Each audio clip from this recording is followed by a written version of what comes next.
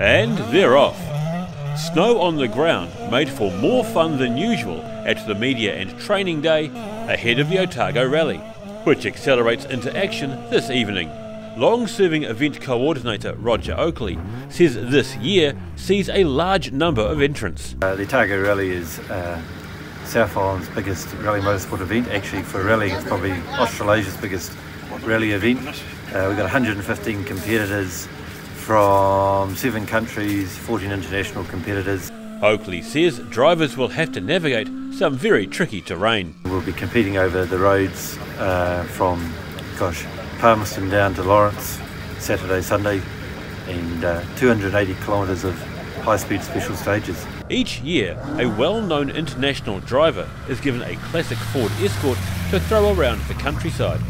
This year, it's Norwegian WRC driver Mads Ostberg, who admits the snowy conditions are a little challenging. Today when you wake up and it's snowy, I think all the drivers in the world just going to work, it's going to be a challenging ride. So it's the same for us. It's difficult when it's snowing like this. It makes it really slippery and really difficult to control the car. So we need to slow down the speed quite a lot, and obviously we don't have the right tires on the car. We would probably prefer to have some studded winter tires on these conditions.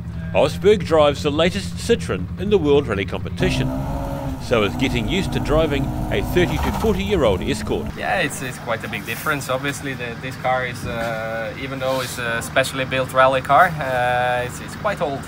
The car I normally drive is a Citroën C3, so it's a brand new car, but the WRC specially built one with 400 horsepower, electronical gearbox and differentials, and long suspensions to cope with all the difficult conditions. So it's a completely different car, and for me quite a lot easier to drive.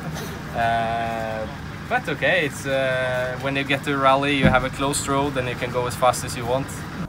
The rally proper takes off from central Dunedin this evening, before drivers begin to tear up nearly 300 kilometres of Otago back roads over the weekend. There are many spectator points around the stages, with more information on the Otago Rally website. Daryl Baser, The South Today.